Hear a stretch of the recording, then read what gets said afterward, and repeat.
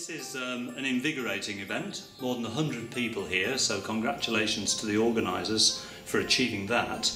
I would expect that somebody will leave here today feeling very positive about their volunteering work, whether that's personally as a volunteer or whether they organise volunteers, whether they recruit and train volunteers. At that level, I think it should be an inspiring event, and so far I think that's what I would say is going on. More in terms of the detail, I hope that what I was able to do was give people some of the key issues they need to think about. You know, should we as charities cooperate with a government programme which is requiring young and unemployed people to work in charities as a condition of receiving benefit?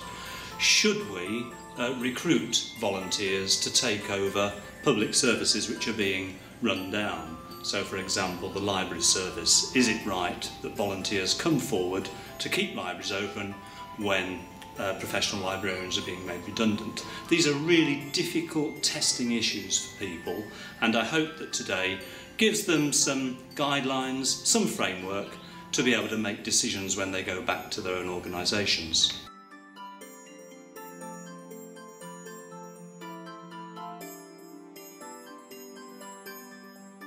So we've been really delighted by the response today. We've got over 110 people along, which is fantastic, and that's pretty much our target audience.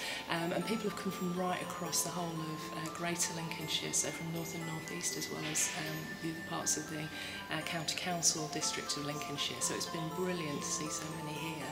There's also been a lot of debate, so this is what we hope that the keynote speakers, Kevin Curley and Rob Jackson, have really initiated that debate today. There's been some good opportunities to learn about innovation across the county, particularly in terms of the speed dating event, where people have just had a very short period of time just to be able to sell on some good ideas and some projects that they're involved in. And also the breakout sessions have been really well subscribed, so we've got those running both morning and afternoon, and we've allowed plenty of time over that lunchtime for networking and catching up with exhibitors who've got some fantastic things to show here. We're really grateful to West Lindsey District Council and Anglian Water for the input that they've had to the event, particularly in terms of sponsorship and venue. And we really hope that this is a legacy, so that next year we can look at having a similar event with maybe even more delegates coming along. It would be really exciting. We've been so proud to be part of this very first event, and we hope this is something that's going to continue across Greater Lincolnshire.